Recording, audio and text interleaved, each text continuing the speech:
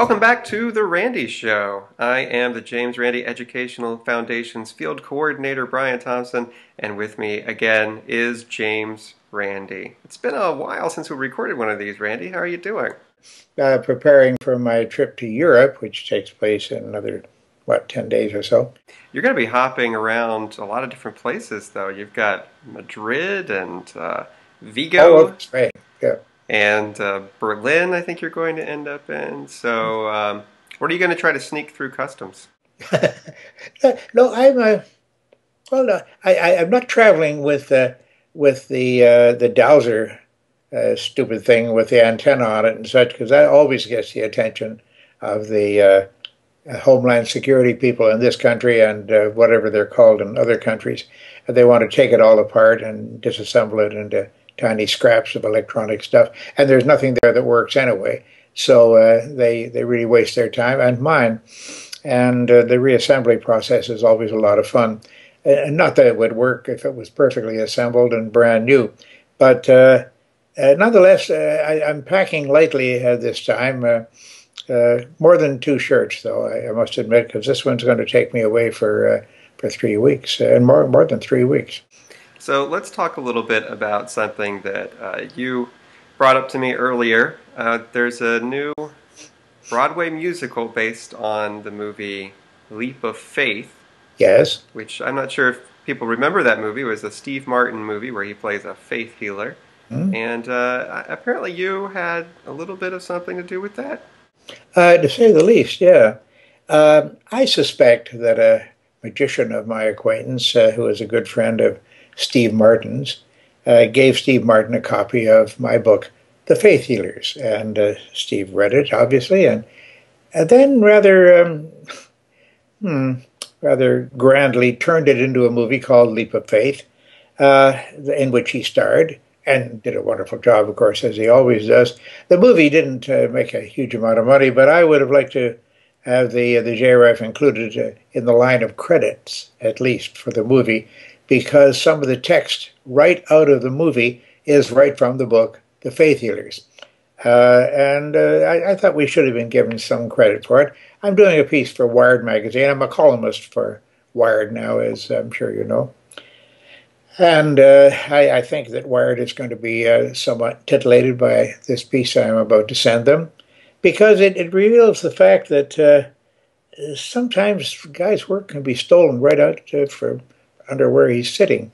And that was essentially the case with Leap of Faith, the movie, the Steve Martin movie. To me, it was a fine movie, except that it had to have a happy ending. Of course, the faith healer is completely converted and relieved of his guilt and such, and will probably go straight to heaven rather than straight to hell, as he deserves. But that all aside, Hollywood has a way of always doing that sort of thing, of course. Well, actually, it's interesting you should bring that up about the happy ending in Faith Healers. I've always wondered if you've ever encountered somebody, either on a large scale or a small scale, who's scamming the public in some way, or possibly self-deluded into thinking they have powers that they don't actually have, who has some kind of change of heart or a turnaround. Yeah, as a matter of fact, I'm very glad you brought that up, Brian. I just came upon a person who will remain nameless on this, be referred to by name in my book, my next book, A Magician in the Laboratory, which I'm sure every listener to this program will be hustling to the bookstores to buy when it comes out. Not ready yet, not ready. Just hold on. I think they're already lined up. I hope so. I certainly hope, with money in their fists. I've seen in Los Angeles downtown. There's an area where people are staying in tents, and it's either Occupy Wall Street or they're lined up for your book. Yes, I understand that. I was sent a document by a facilitated communicator. Now, FC, as we call it, is a total farce. As you know, this is a system that is supposedly used to contact the inner minds of autistic children, some very severely afflicted autistic children who are just not in touch with the world at all, who just moan and groan and scream and hammer on the floor and bang their heads on the desks and whatnot.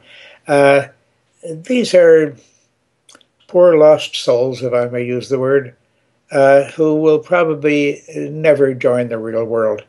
And the University of Syracuse, of course, has profited hugely from their encounter with facilitated communication, in which the communicator, the sometimes, I think, very innocent communicator, holds on to the hand of the afflicted child and then looks around the keyboard and types out what he or she expects the child would want to type out.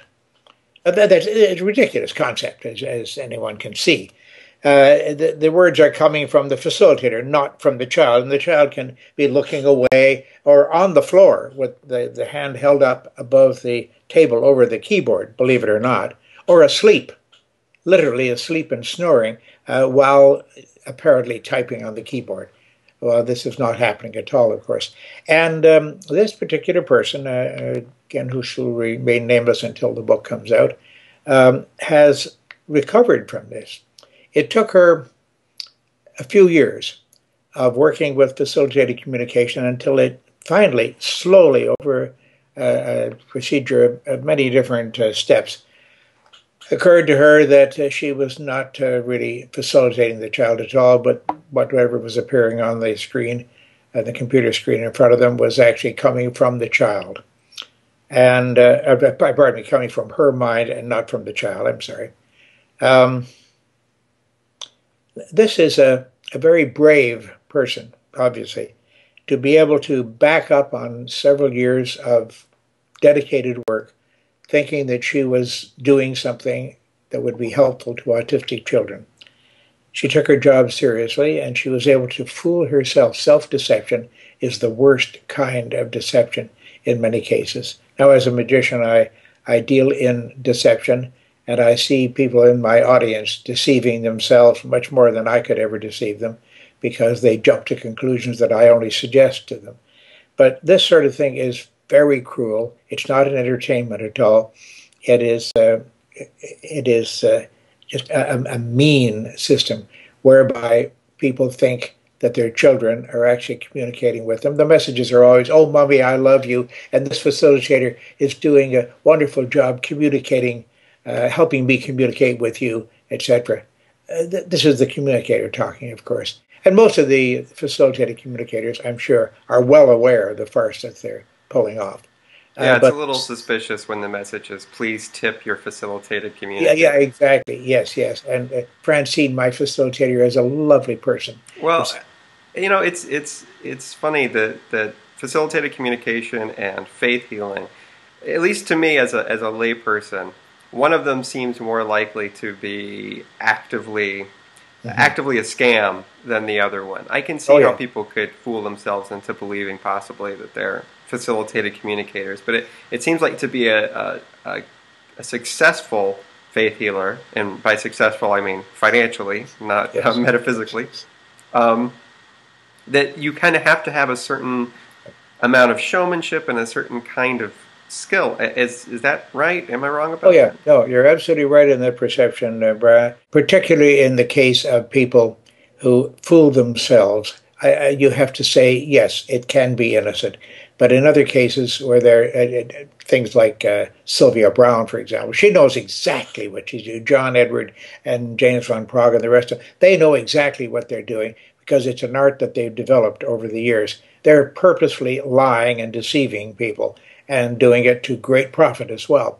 But with the facilitated communicators, this particular person that I'm going to feature in the book um, is very brave, and my hat's off to her decisively. I'm just very affected by the fact that she was able to reverse herself after all those years of believing that she was really doing a useful job. The Randi Show is a production of the James Randi Educational Foundation. To learn more about how we promote science and critical thinking, go to randi.org.